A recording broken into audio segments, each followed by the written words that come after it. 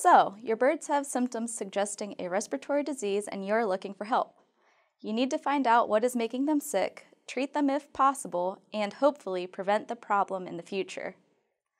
There are many causes for respiratory illness in birds, including viruses, bacteria, funguses, and even parasites. Unfortunately, it is usually impossible to diagnose the specific cause of the illness just by looking at the animal. More testing is usually necessary.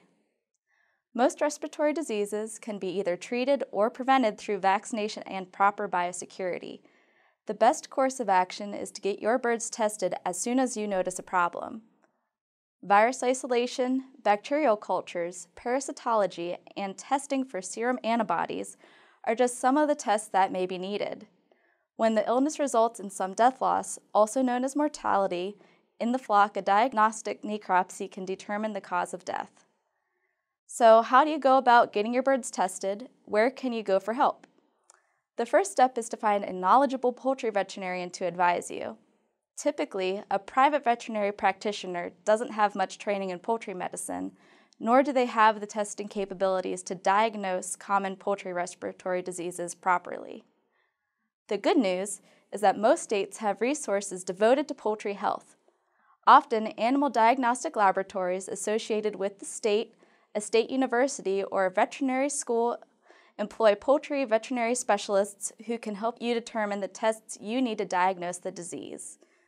They can also offer practical recommendations for preventing these problems from recurring.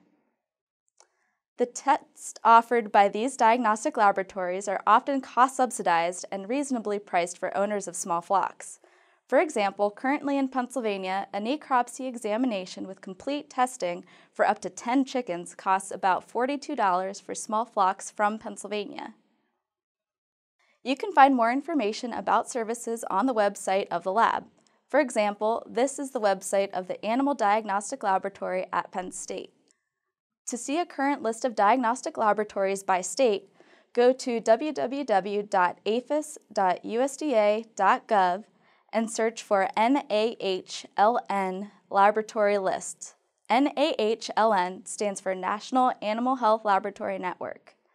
Note that some states, such as Pennsylvania, have multiple laboratories that can do poultry testing. Once you find a laboratory in your state, you can call the laboratory directly and ask to speak to a poultry diagnostician who can help you determine which samples and tests would be the most helpful in your particular situation. When you know the tests you need, you can refer to the laboratory website for details on shipping samples, the required paperwork to accompany the samples, and the costs.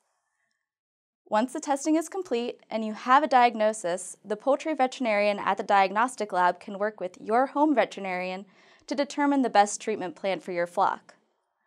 Working with a diagnostic laboratory is your best course of action if a few birds are exhibiting minor respiratory problems.